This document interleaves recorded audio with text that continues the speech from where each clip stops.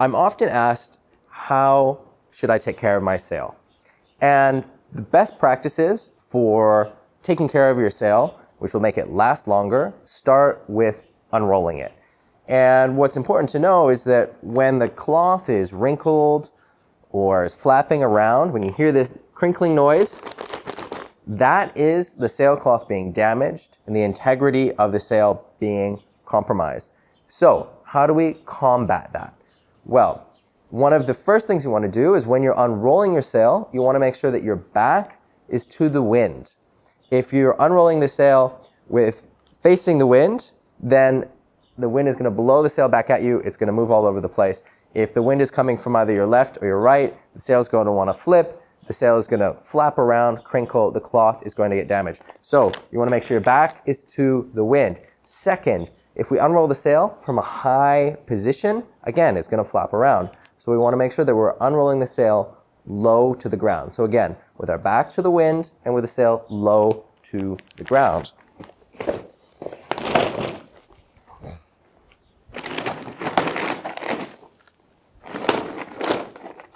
So remember, when you're unrolling your sail, reduce the amount of flapping, reduce the amount that the sailcloth crinkles, makes noise, because that is damage to the material.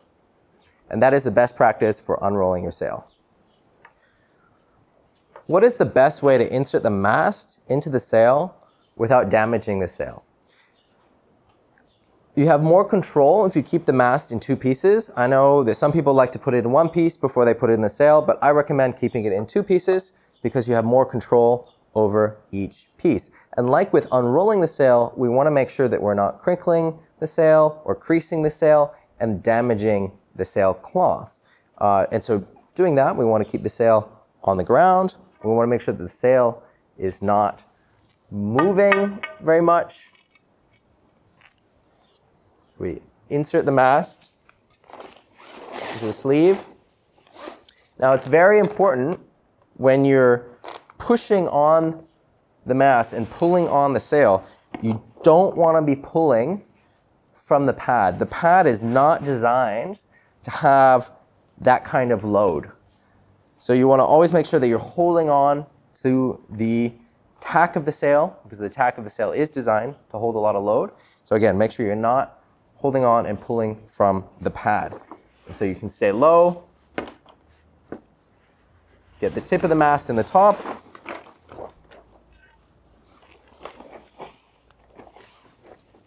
and then we insert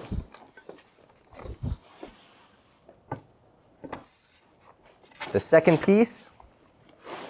And what I recommend is going down on one knee, holding the tack of the sail against your knee, and you can push the mast to the top of the sail. I see a lot of people who come to the boom cutout and they start moving the sail like this, but you hear that noise? That is the sailcloth being damaged. So we don't want to do that. We want to keep the sail flat and as uncreased as possible, and that will extend the life of the sail. So I recommend staying at the foot of the sail. Come down on one knee, put the tack on your knee, and push the mast, and you can rotate it. And then for the last part, because it's really important to make sure that the mast sets in the head cap, you can come up to the cutout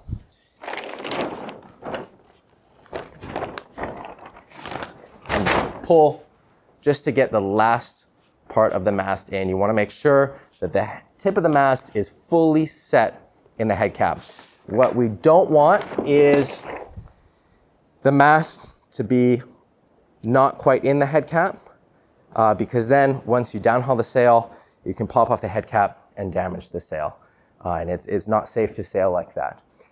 Before we go further, we want to make sure that our mast is connected. You know, we're rigging with a two-piece mast. It's possible that in this process, the mast can become disconnected and you can have a little gap between the two pieces.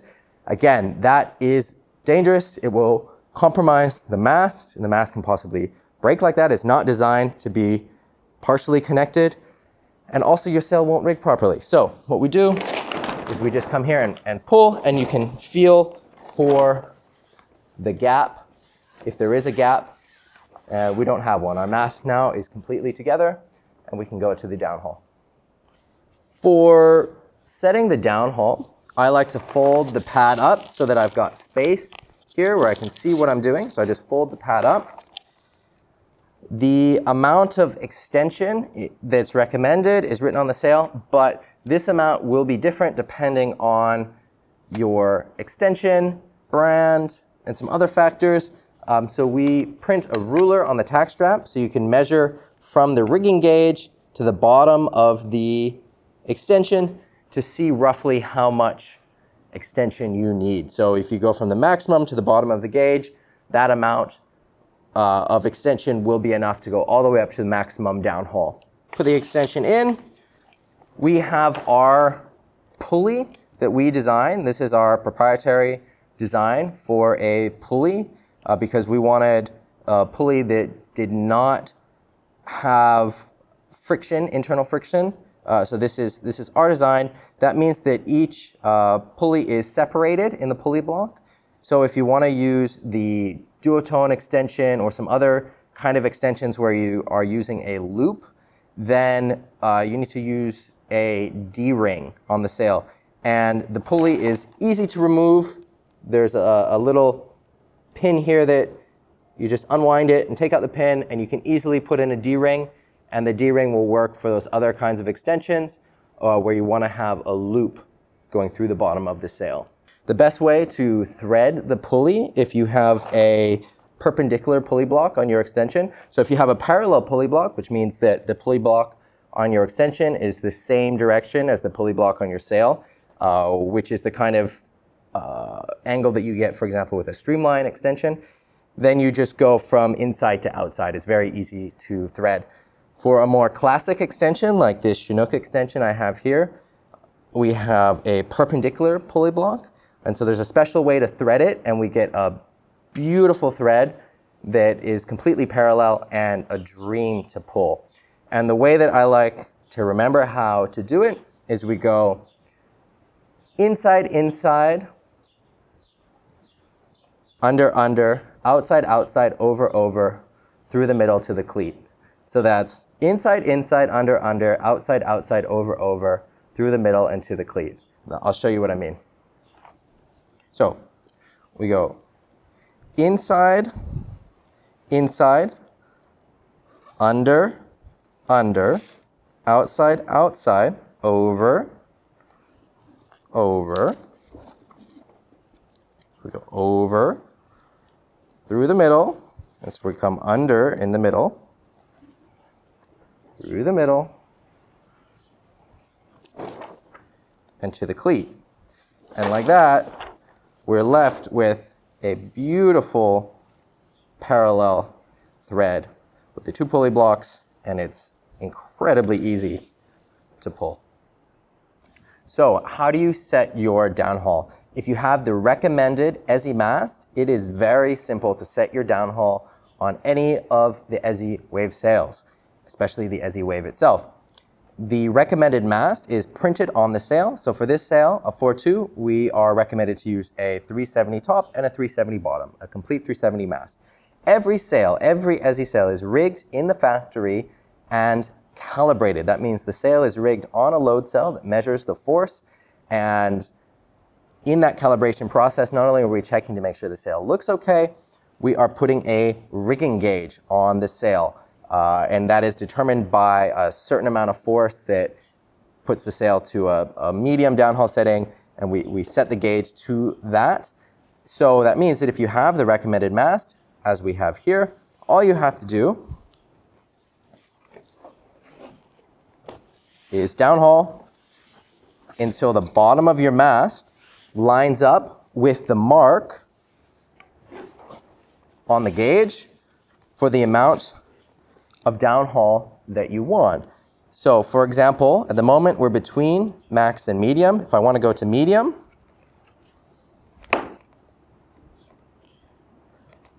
I just line it up so that the medium mark is on the bottom of the mast, and that is your medium downhaul setting. One of the questions I get asked frequently is, How do I know how much to set my extension? First of all, the amount of extension that you have does not affect the rigging gauge.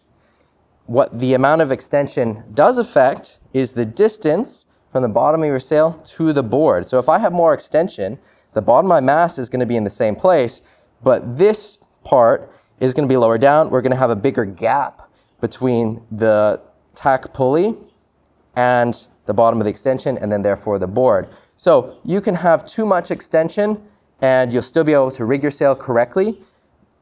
You might have the sail flying too high off the board than you would like.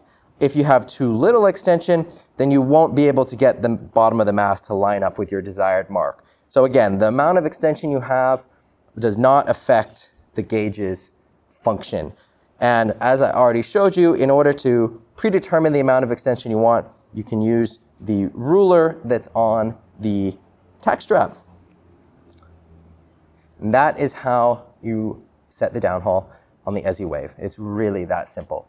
As long as you have the recommended Ezzy mast, all you do is follow the gauge that is put on in the factory.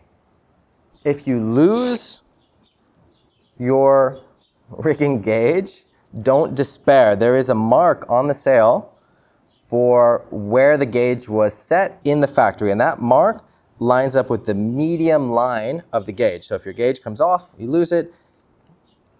To reset it, you simply line it up so that the medium line lines up with the mark that's on the sail, and that mark is put on the sail in the factory. When is this gauge not going to be accurate? The gauge is not going to be accurate if you change your head webbing. So for example, if you put your head cap out or in, then this gauge is no longer going to be accurate. If you're not using the recommended Ezzy mast, this gauge is not going to be accurate as set by the factory.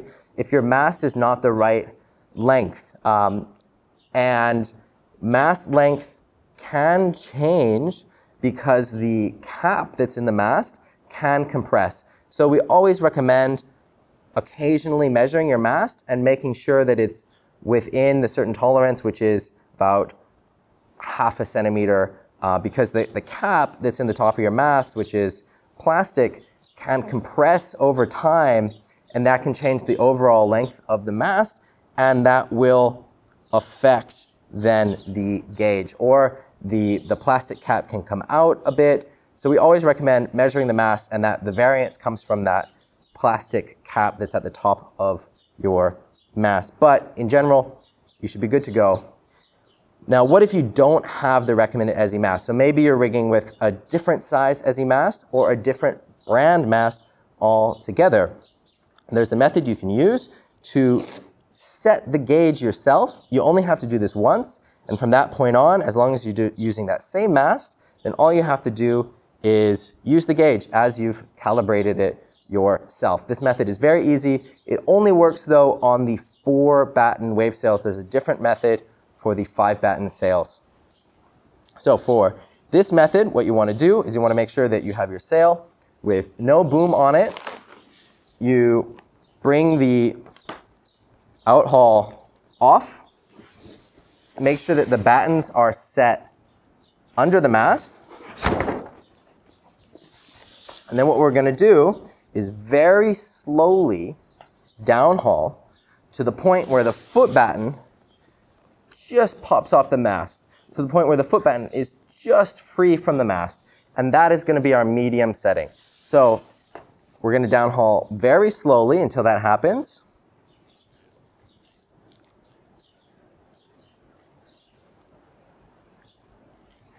Just about there. So hopefully you can see that at this point the foot batten is free from the mast. And we can line up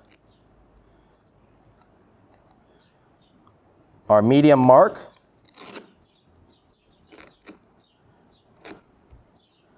with the bottom of the mast.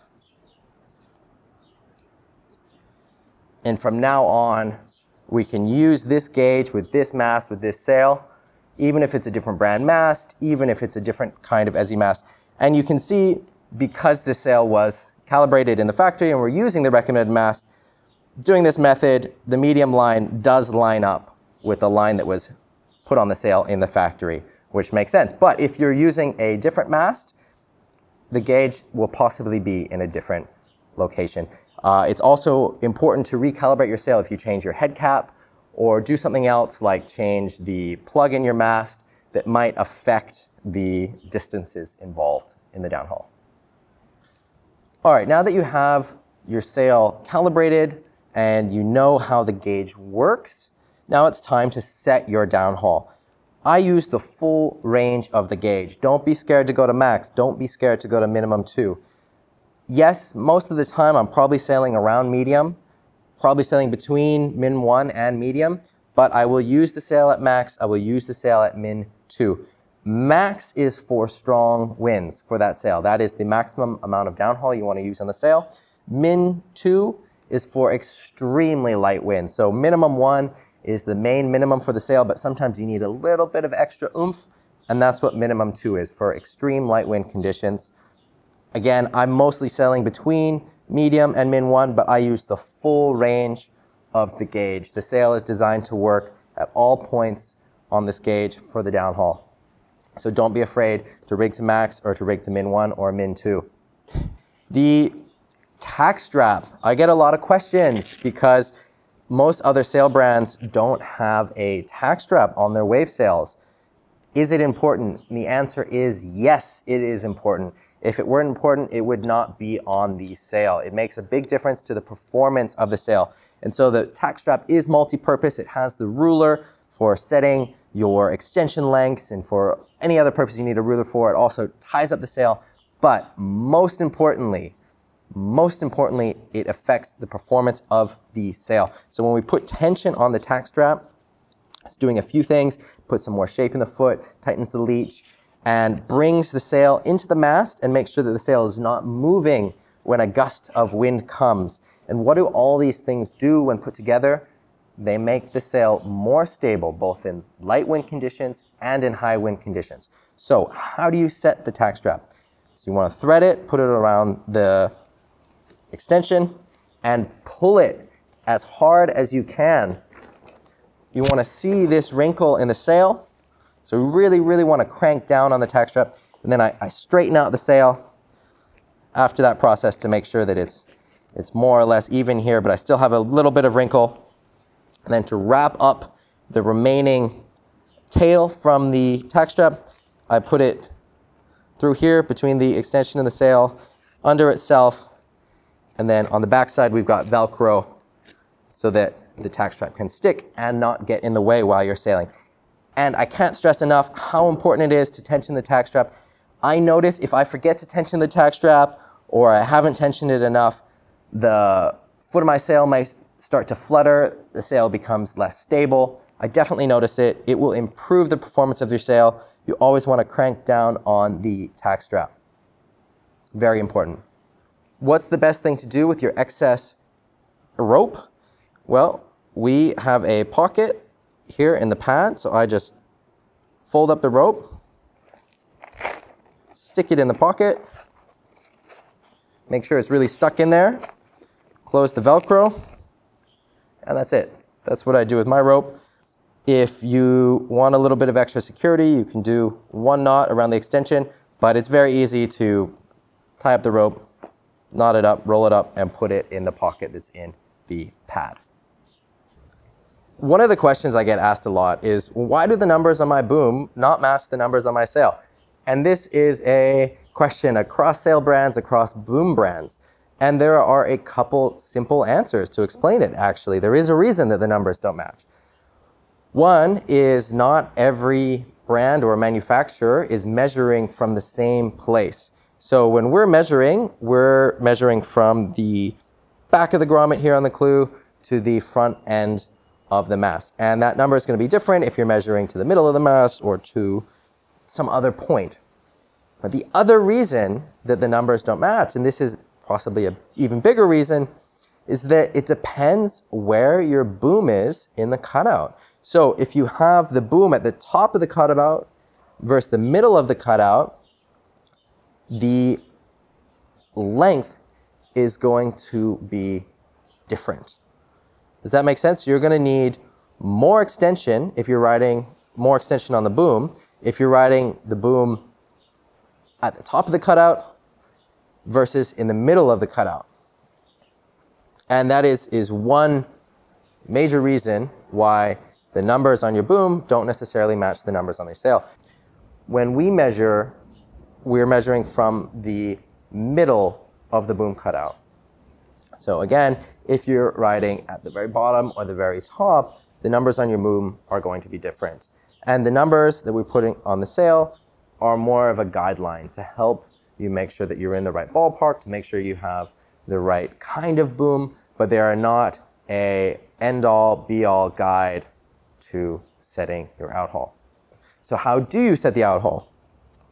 Well, we have 3 different strings that are attached to the end of the sail, and these strings determine the amount of outhaul that you need. So the shortest string is for minimum wind, the medium string is for medium wind, the longest string is for strong wind. So if we want to have a medium setting, we gently pull on the string. We don't pull on it too much. We're not pulling the sail so it comes off the boom.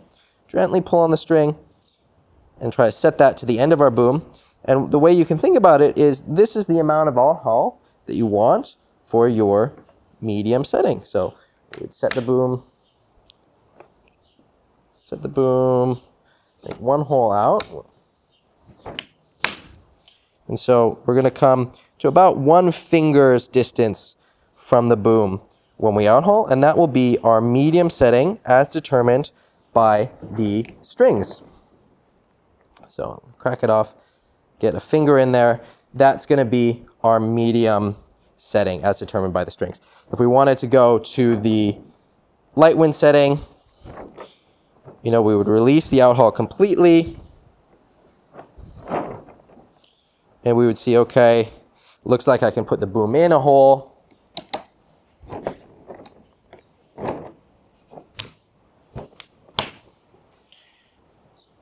And it's still about 1 finger with the pole in. So I'm going to pull and leave about a finger space. And this is the minimum setting for the outhaul. When you're using the strings to set your outhaul, you want to make sure that you're holding your sail more or less neutral and that the battens are under or free from the mast. So you don't want them mismatched because that will change the amount that the sail will release towards the boom. Also, when you're adjusting your outhaul, you always want to think of adjusting your outhaul and your downhaul together. So for small adjustments, you can adjust just the outhaul, but for anything more than about 1 centimeter of adjustment, you want to adjust the outhaul and the downhaul together. It's important because they're both bending the mast and they're both moving the draft. As you're downhauling, you're moving your draft back, and as you're outhauling, you're moving the draft, which is the center of effort, the power of the sail, forward. And so in order to keep it balanced, everything in the same place, you want to make sure that you're always outhauling and downhauling together. The sail is not designed to have a lot of downhaul and only a little bit of outhaul, or a lot of outhaul and only a little bit of downhaul. So you want to make sure that they're working together. Okay, so now you understand the downhaul gauges and the outhaul gauges. How do you use them? Every person is different. They've got a different weight, different personal preference, different board. And so what is a medium setting for me might not work in the same conditions as it does for you. And so what the gauges do is they provide a reference for you so that you know how to set the sail and you have consistent reference points so that you can always rig the sail in the way that you like it. What I recommend to people is once you've got your sail rigged how you expect it to work well, go out and back and really pay attention to how the sail feels. And if it doesn't feel amazing, come back to the beach and make an adjustment. What adjustment do you make? Well, I've got a sort of 4-quadrant theory of how a sail should feel. First of all, if the sail feels unstable all over, you most likely need both more outhaul and more downhaul. If the sail feels like it's pulling too much on your backhand but is otherwise stable, you need more outhaul. If the sail feels like it's dead on the backhand, like there's no power, it's like you're opening and closing a door, then you need less outhaul. If the sail feels like it's pulling from above your head, then you need more downhaul. If the sail feels like it's bending too much and you don't have enough power and the sail's opening up too much, then you need less outhaul. And if you go out and back and you pay attention to how the sail feels with those sort of 4 factors in mind, you can always come back to the beach, make some small adjustments, and make sure that you have a perfectly tuned sail for the rest of your session. And it is really worth the 2 to 5 minutes that that takes to ensure that the rest of your session, the hour, 2 hour, 3 hours, is perfect. I will put those points in the description below this video so that you have a reference that you can go back to. You can print those out, and they're pretty easy once you get used to them, and it will ensure that you have a perfectly rigged sail and you have a great session. I get asked a lot, do I need to tension the battens? And the short answer is no. The longer answer is it depends. The battens are tuned in the factory. So like I've already said, every sail is rigged and calibrated and inspected in the factory, and during that process the battens are tuned. So when you get the sail, it's ready to go on the water. That said, if the sail's been sitting in storage for a long time or you're buying the sail secondhand, it's possible that the battens do need to be tuned, and it's important to keep an eye on the battens in case some of the tension backs off and you need to apply more tension to them. Every sail comes with a batten key that's located here in the pad. And this sail has the battens tuned already perfectly. If we want to adjust the battens, what we're going to do is hold the sail from the edge of the batten, and you just release tension until you start to see wrinkles that are perpendicular to the batten, and then you just apply tension until those wrinkles disappear, just until the point that those wrinkles disappear. And again, the sails are all tuned in the factory, so in most cases you don't need to touch the battens on your sail. But it's good to know how to do in the event that you'd like to change the battens. Maybe you've bought a secondhand sail, maybe the sails have been sitting for years in storage and the battens need a tune-up. And so you've always got the key in the pocket of the pad, and you can do it yourself. I often get asked, do I need to rinse my sail? The answer is actually somewhat complicated. So the short answer is, if you're sailing in salt water, no, you don't need to rinse your sail. There's nothing that will corrode or grow on your sail if you're sailing in the ocean, sailing in salt water. However, with that said, the salt crystals can form on the sail when the salt water dries, and those crystals can abrade the film, and they make micro scratches, which then make the film appear cloudy and less see-through. And so that is obviously negative for the sail. However, if you are rinsing your sail with fresh water, you want to make sure that the sail is dry before it's stored for an extended period of time, because mold or other things can grow in the fresh water. But, and this is really important, you want to make sure that you're not drying your sail in the sunlight. Sunlight is the #1 killer of sailcloth. So if you want to extend the life of your sail, keep it out of the sun. If you're not sailing, put your sail in the shade, de-rig it. Don't leave your sail lying on the beach in the sun for extended periods of time. Never dry your sail in the sun, because that will greatly reduce the life of your sail. The easiest way to extend the life of your sail is simply keeping it out of the sun when not in use. Like with rigging the sail, we want to avoid damaging the sailcloth. And so to do that, we want to make sure that the sail is not flapping around, the sail is not wrinkling. So to remove the mast, we want to keep the sail flat on the ground. Again, these are best practices to make sure that your sail lasts as long as possible. A lot of work goes into making these sails, so we want to respect that craftsmanship. So we lay it flat on the ground, and one of the best methods for taking out the mast is to simply twist it, gently pull, twist the mast out, and the mast will start to come free from the luff sleeve. Just twist the mast.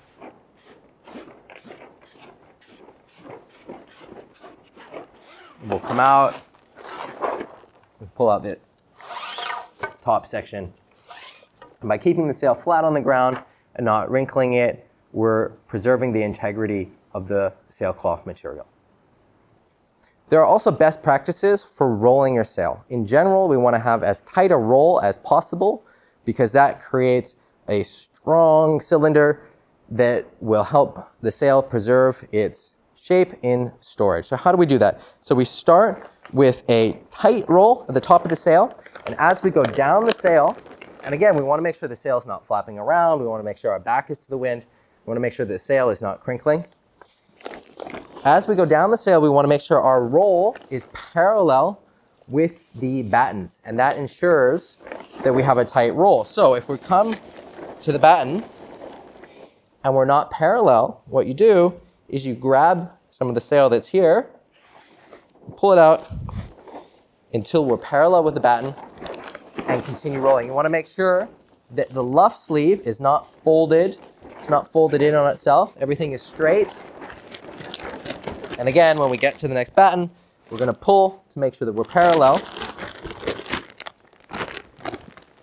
And then we can still make the sail tighter. So I stick my hand in the sail, grab onto the luff, and then with my other hand, I'm pulling and trying to get the sail as tight as I can. Pulling, pulling, pulling. Once the sail is nice and tight, I fold in the pad and I wrap the tack strap around and close it with the Velcro. And by having this tight roll, if there's any weight on the sail has more internal structure and it's not going to flatten and crease. If you're storing your sails vertically, you want to make sure that they're stored on the luff, because this part of the sail is soft, can handle this kind of storage. What you don't want to do is store the sail on the clew, because when this material compresses, this is the film, and it will crease and it damages the material. So again, if you're storing your sails vertically, make sure you're storing them on the luff. If you're storing them horizontally, make sure that you have a tight roll and that you don't have any heavy objects on top of them, because you don't want the sail to flatten and for the material to crease. The tighter the roll, the more integrity there is in the sail for storage. So we recommend rolling as tight as possible. Store your sails out of the sun and have fun on the water.